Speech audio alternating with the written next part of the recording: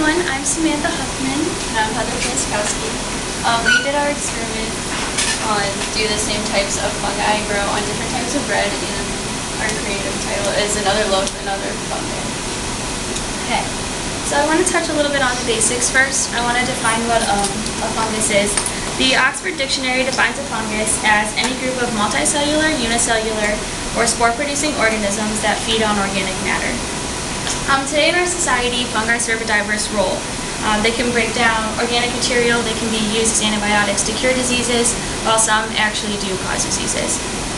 Yeast, however, is the fungi that causes bread to rise, but there's other types of fungi that cause it to mold. The most common type of bread mold is black bread mold, but when we look at a loaf of bread after it's molded, it's not always black. So that's what our presentation's about. So our question and hypothesis. We want to know, do the same types of fungi grow on different types of bread? What we think is because of the different chemical makeups in the different types of bread, the growing fungi will not be the same. So our dependent variable is the different bread types and the independent variable. And then the dependent variable is the growing fungi.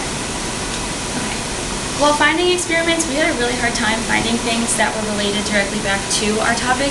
So we kind of found some that had to do with like the atmospheric changes influencing the types of fungi that grow and related that back to our topic. So our first experiment was titled Inhibition of Fungal Growth on Wheat and Rye Bread by Modified Atmosphere Packaging and Active Packaging using Volatile Mustard Essential Oil. And it was performed by Karen Suhier and Pierre Nielsen. What they did was their main goal was to study the effects of CO2 and oxygen contents in the packaging of wheat and rye bread, as well as how the atmosphere influenced the fungal growth on the bread. Suhier and Nielsen varied the amounts of CO2 and oxygen found in the containers that had a single slice of bread in them, and they were incubated over 7 days at a temperature of 25 degrees Celsius. And then it was found that after 1 day, early bread mold was already found on the bread. And then after 7 days, Penicillium commune was present on all of the wheat bread slices, while Penicillium reguforte was present on all of the rye bread slices. Okay, so the second one that we found was the shelf life extension of durum wheat bread performed by M.A. Del Noble and T. Mortoriello and et al.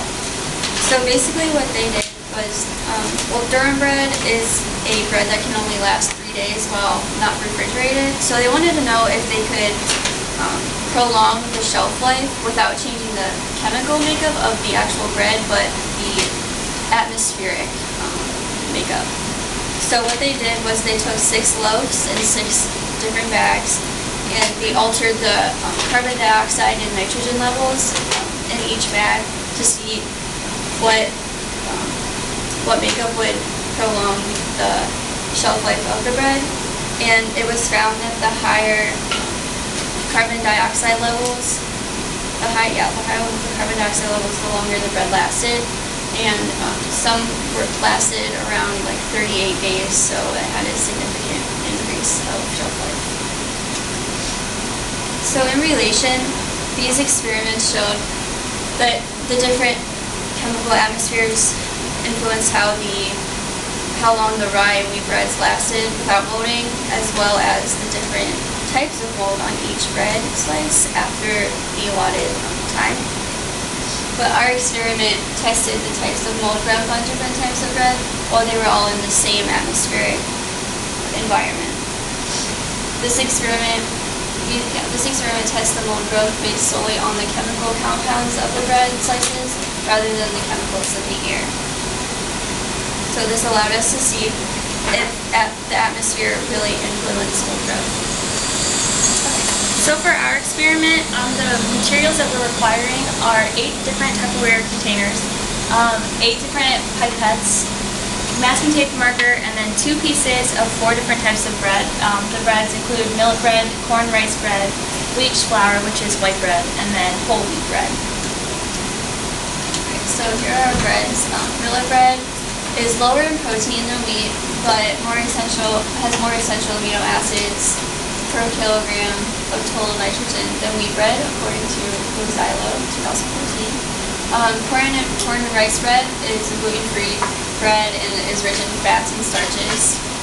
Wheat flour bread, which is probably the most common type, has little to no nutritional value when compared to other bread types. And then whole wheat bread, which contains the entire grain and is not stripped of any of its essential nutrients. Okay. So before beginning, my friend let a loaf of bread sit for 3 weeks in mold. So if anybody wants to look at it, there's some live mold for you to look at. Just thought I would bring it. And then for our procedure, we're going to take 8 different Tupperware containers and place a slice of bread in each of them. Each bread will have 2 slices being tested. And then we'll use the pipettes to drop 5 drops of water on each slice of bread and then seal the containers to ensure that they're being exposed to the same atmosphere inside the container. The containers will be labeled with the type of bread as well as the slice number, and then they'll be placed into a dark drawer cabinet to help recreate the atmosphere where like a bread is usually found, like in a bread drawer or one of the bread little things that's on the counter. The temperature inside of that drawer will be cool and damp, but it won't be too cold or too hot to prohibit the fungal growth. And then they'll stay in the container inside of the cabinet for 2 weeks to ensure that some of the pieces will have fungi present. And then here's an example of what it will look like. Okay. Alright, so after the 2 weeks is over, the bread slices will be taken out of their containers one at a time. We will examine them thoroughly, and each fungal type, if any, will be recorded. They will then be put back into the cabinet for another week to ensure that growth is present, and this is just like a sample of our data sheet that we use. So then after that next week, they'll be taken out and examined the same way as before. And this is also used so that we can see if any different types of fungi grew in that 3rd week of being in the drawer. And then after they're analyzed again, all of like slice 1 and 2 of the whole wheat bread will be placed on one sheet, and they'll do the same for the other ones. And then all 4 of those pages will be cross-analyzed to see if the same fungi did grow on the different bread, or if it were, or if different fungal species were found. That's what I was trying to say. And then here's an example of the sheet after they would be combined. And then if there's any questions, I'd like to answer them at this time.